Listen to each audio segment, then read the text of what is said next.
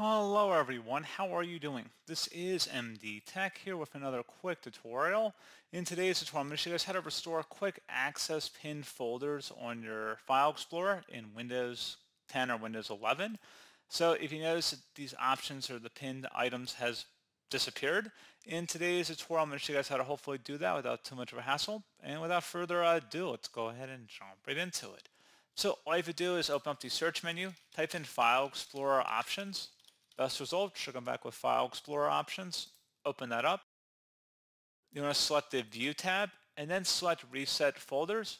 Do you want to reset all folders of this type to the default view settings? Select Yes.